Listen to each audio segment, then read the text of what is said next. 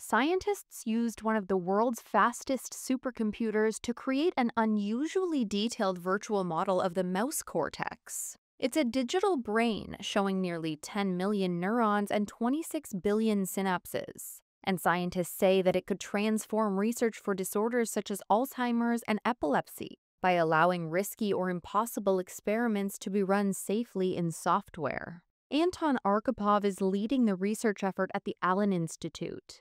The model was constructed by integrating very carefully and systematically a large array of data about the cell types, connectivity, and neural activity across the mouse cortex, primarily the Allen Institute data. Secondly, to our knowledge, this is perhaps the largest and one of the most detailed simulations of a part of the brain at this scale of the whole mouse cortex with 10 million neurons.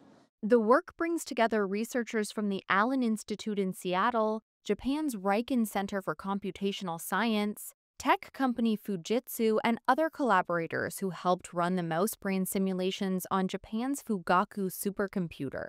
Scientists say mouse brains are a crucial testing ground because they share most of their genes with humans but are far easier to study in high detail.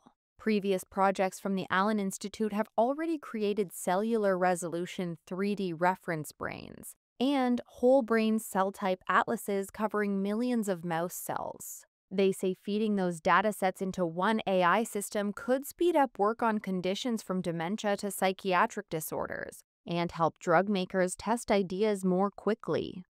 But really the beauty of it is that we are making it publicly available together with the code, and so researchers can decide what questions they want to address, and this is the most beautiful thing, that other people can come up with something that you cannot even imagine and make some breakthroughs this way.